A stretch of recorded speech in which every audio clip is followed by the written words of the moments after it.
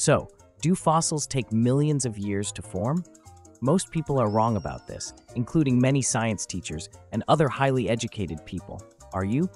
The fossils I'm talking about in this video are those produced by the exchange of minerals to make an image of a dead thing. This process might be either permineralization or petrification.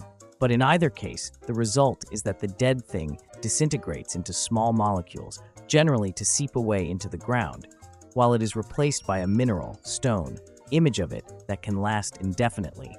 Petrification is a bit different, but the same idea applies. It's an unusual process that we don't see occurring today in nature, but we know it happened because there are trillions of fossils in the ground, all over the Earth, to observe right now. But how long does fossilization take? An exact answer might be difficult, but an approximate answer is easy. Here's the answer. It takes less time to make an image than it takes for the dead thing to disintegrate. Otherwise, there would be nothing in existence to make an image of. Do you get that? I mean, you can't snap a photo of someone who's already left the room. Duh. So the next question is, how long does it take for the big molecules in dead things to disintegrate into tiny molecules that percolate away? The short answer is not very long. Longer answer is the exact rate depends on many factors. First, there is predation, then microbial decay, then temperature, then chemical interactions with water and oxygen, if any is trapped with the dead thing, and also any other chemicals that might be present. Finally, after everything else has done its worst, there is thermodynamic breakdown of big molecules into smaller ones over time.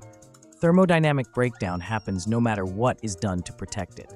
Being buried suddenly in a mudflow might block predators, microbes, and oxygen, but not the other forms of decay. Decay still happens. Dead things tend to go away pretty fast.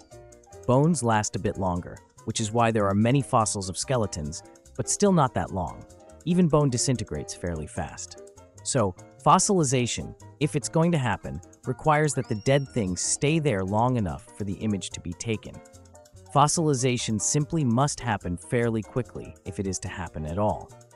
We actually are totally sure the process goes very fast, because we sometimes see stone images of very soft-bodied animals like jellyfish and skin and whale baleen. All of that material is gone very quickly, and you can't make a fossil of something that isn't there anymore. So millions of years to make? Nah,